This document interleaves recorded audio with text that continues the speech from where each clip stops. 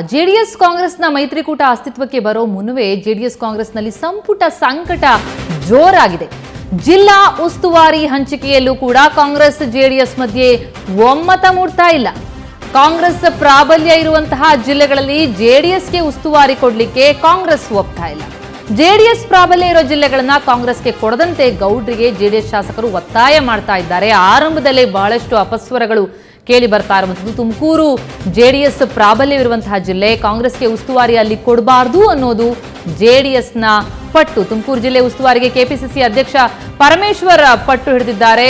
ಅಲ್ಲಿನ ಉಸ್ತುವಾರಿ ತನಗೆ ಕೊಡಬೇಕು ಅಂತ. ಆದರೆ JDS ಇದಕ್ಕೆ ಒಪ್ತಾ ಇಲ್ಲ. JDSನ ಸತ್ಯನಾರಾಯಣ್ ಅಥವಾ SR ಶ್ರೀನಿವಾಸ್ಗೆ ಉಸ್ತುವಾರಿ ಪಟ್ಟು ಕೊಡಬೇಕು ಅನ್ನುವಂಥದ್ದು ಅವರ ಪಟ್ಟಾಗಿದೆ.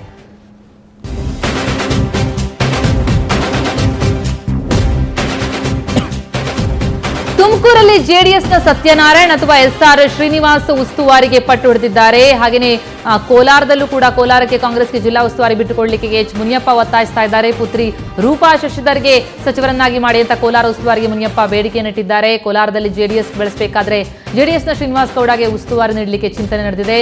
ಚಿಕ್ಕಬಳ್ಳಾಪುರ ಉಸ್ತುವಾರಿಗೆ ಕಾಂಗ್ರೆಸ್ನ ಕೆ ಸುಧಾಕರ್, JDSನ ಕೃಷ್ಣಾರೆಡ್ಡಿ ನಡುವೆ ಬಹಳ ದೊಡ್ಡ ಪೈಪೋಟಿ ಏರ್ಪಟ್ಟಿರುವಂತದ್ದು.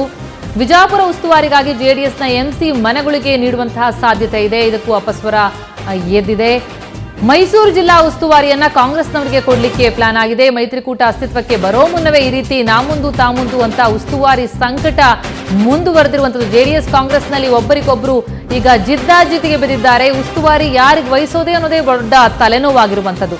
ಜಿಲ್ಲಾ ಉಸ್ತುವಾರಿ ಹಂಚಿಕೆಯಲ್ಲಿ ಕಾಂಗ್ರೆಸ್ JDS ಮಧ್ಯೆ ಒಮ್ಮತ ಮೂಡ್ತಾ ಇಲ್ಲ. ಇದು ಒಂದೆರಡು ಜಿಲ್ಲೆಯ ಕಥೆಯಲ್ಲ, ಸುಮಾರು ಜಿಲ್ಲೆಗಳಲ್ಲಿ ಇದೇ ಕಥೆ. ಕಾಂಗ್ರೆಸ್ ಪ್ರಾಬಲ್ಯ ಇರುವಲ್ಲಿ JDSಗೆ ಉಸ್ತುವಾರಿ ಕೊಡಲಿಕ್ಕೆ ಕಾಂಗ್ರೆಸ್ ಒಪ್ತಾ ಇಲ್ಲ. ಹಾಗೇನೆ JDSನ ಪ್ರಾಬಲ್ಯ ಇರುವಲ್ಲಿ ಕಾಂಗ್ರೆಸ್ಗೆ ಬಿಟ್ಕೊಡ್ಲಿಕ್ಕೆ JDS ಕೂಡ ಮುಂದಾಗ್ತಾ ಇಲ್ಲ. ಹೀಗಾಗಿ ಉಸ್ತುವಾರಿ ಸಂಕಟ ಜೋರಾಗಿದೆ.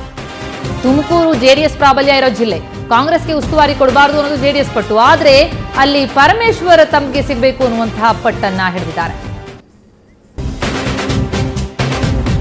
ಈ ಕುರಿತಿನಷ್ಟು ಮಾಹಿತಿಯನ್ನ ನೀಡಲಿಕ್ಕೆ ನಮ್ಮ ಪ್ರತಿನಿಧಿ ಗಿರೀಶ್ ಈಗ ನಮ್ಮೊಂದಿಗೆ ನ್ಯೂಸ್ ಡೆಸ್ಕ್ನಿಂದ ನೇರ ಸಂಪರ್ಕದಲ್ಲಿದ್ದಾರೆ. ಗಿರೀಶ್, ಜಿಲ್ಲಾ ಉಸ್ತುವಾರಿಯಲ್ಲೂ ಕೂಡ ಈಗ ಅಪಸ್ವರ ಎದ್ದಿರುವಂತದ್ದು ಯಾರಿಗೆ ಸಿಗಬೇಕು ಅನ್ನೋದರ ಕುರಿತಾಗಿ. ಒಟ್ಟಾರೆ ಆರಂಭದಲ್ಲೇ ಬಹಳಷ್ಟು ಸಂಕಷ್ಟ ಆಗಿದ್ರೆ ಈ ಮೈತ್ರಿಕೂಟಕ್ಕೆ.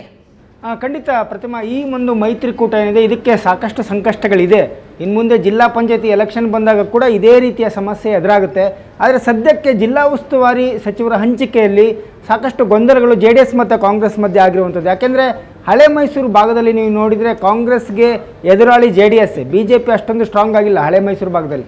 ಹಾಗಾಗಿ JDS ತನ್ನ ಬುಡವನ್ನು ಗಟ್ಟಿಗೊಳಿಸ್ಕೊಳ್ಬೇಕು ಅನ್ನೋ ನಿಟ್ಟಿನಲ್ಲಿ ಜಿಲ್ಲಾ ಉಸ್ತುವಾರಿಗಳನ್ನ JDS ಶಾಸಕರಿಗೆ ಕೊಡಬೇಕು ಅನ್ನೋಂಥದ್ದು ಬಹುತೇಕ ಎಲ್ಲರ ಒಂದು ಒತ್ತಡ ಆಗಿರುವಂಥದ್ದು JDS ಪಕ್ಷದಲ್ಲಿ. ಇನ್ನು ಕಾಂಗ್ರೆಸ್ ಮುಂದಿನ ಲೋಕಸಭೆ ಚುನಾವಣೆಯನ್ನು ದೃಷ್ಟಿಯಲ್ಲಿ ಇಟ್ಕೊಂಡು ಈ ಮೈತ್ರಿಯನ್ನು ಮಾಡ್ಕೊಂಡಿರೋದು ಕಾಂಗ್ರೆಸ್. ಹೀಗಾಗಿ ಲೋಕಸಭೆ ಚುನಾವಣೆಗೆ ಅನುಕೂಲ ಆಗಬೇಕು ಅಂದರೆ ಕಾಂಗ್ರೆಸ್ ಪ್ರಾಬಲ್ಯ ಇರುವಂಥ ಜಿಲ್ಲೆಗಳಲ್ಲಿ ಯಾವುದೇ ಕಾರಣಕ್ಕೂ JDSಗೆ ನಾವು ಉಸ್ತುವಾರಿಯನ್ನು ಬಿಟ್ಕೊಡ್ಬಾರ್ದು ಅನ್ನೋವಂಥ ಒಂದು ಕೂಗು ಕಾಂಗ್ರೆಸ್ನವರಿಗೆ ಕೇಳಿಬರ್ತಾರಂತೆ. ವಿಶೇಷವಾಗಿ ತುಮಕೂರು ಜಿಲ್ಲೆಯಲ್ಲಿ G ಪರಮೇಶ್ವರ್ ಅವರು ನನಗೆ ಉಸ್ತುವಾರಿ ಬೇಕು ಅನ್ನುವಂಥ ಪಟ್ಟಣ ಹಿಡಿದಿರುವಂಥದ್ದು.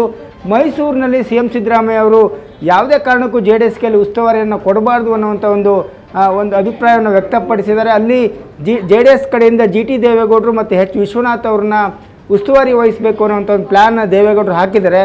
ಆದರೆ ಕಾಂಗ್ರೆಸ್ ಕಡೆಯಿಂದ ತನ್ವೀರ್ ಸೇಠ್ ಅವರಿಗೆ ಉಸ್ತುವಾರಿ ಕೊಡಬೇಕು ಮೈಸೂರು ಜಿಲ್ಲೆಯಲ್ಲಿ ಅನ್ನುವಂಥದ್ದು ಸಿದ್ದರಾಮಯ್ಯ ಅವರ ಒಂದು ಪ್ಲ್ಯಾನ್ ಆಗಿರುವಂಥದ್ದು. ಇನ್ನು ಕೋಲಾರದಲ್ಲಿ ಕೂಡ H ಮುನಿಯಪ್ಪ ಅವರು ತಮ್ಮ ಮಗಳಿಗೆ ಸಚಿವ ಸ್ಥಾನ ಕೊಡಿಸಿ ಕೋಲಾರವನ್ನು ತಮ್ಮ ಹಿಡಿತದಲ್ಲಿ ಇಟ್ಕೊಳ್ಬೇಕು ಅನ್ನುವಂಥ ಒಂದು ಪ್ಲ್ಯಾನನ್ನು ಹಾಕಿದ್ದಾರೆ. ಆದರೆ ಯಾವುದೇ ಕಾರಣಕ್ಕೂ JDS ಅದಕ್ಕೆ ಒಪ್ತಾ ಇಲ್ಲ. ಕೋಲಾರದಲ್ಲಿ JDSನ ಶ್ರೀನಿವಾಸ್ ಗೌಡ ಅವರು ಇದ್ದಾರೆ, ಅವರು ಕೂಡ ಪ್ರಬಲ ಆಕಾಂಕ್ಷೆ ಆಗಿರುವಂಥದ್ದು. ಪ್ರತಿಮಾ.